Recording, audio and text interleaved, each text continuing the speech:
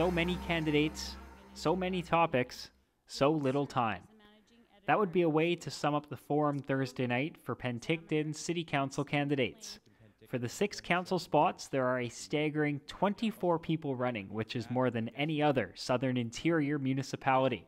23 of those council candidates took part in a 2.5-hour forum Thursday, which nevertheless was attended by hundreds of constituents.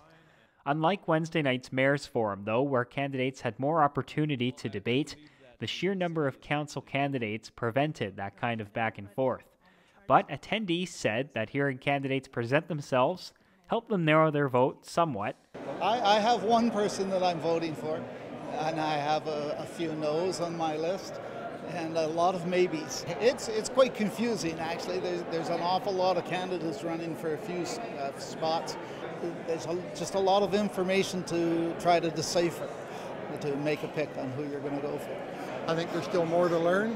You can't make your decision just on tonight alone. You have to do a bit more research and get to know the candidates, but we're fortunate to have such a choice, for sure. The panel of journalists shooting questions had current and former members of council answer on concerns from their political history. Meanwhile, many new faces were asked on their positions on various issues and current events affecting the city. And like Wednesday's mayoral debate, social issues were a dominating theme during Thursday's forum.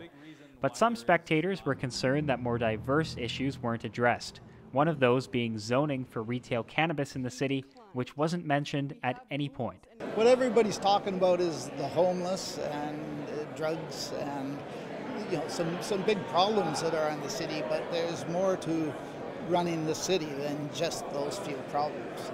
Council candidates will take part in 2 other forums early in October, ahead of the October 20th election date. For Castanet News, I'm Colton Davies in Penticton.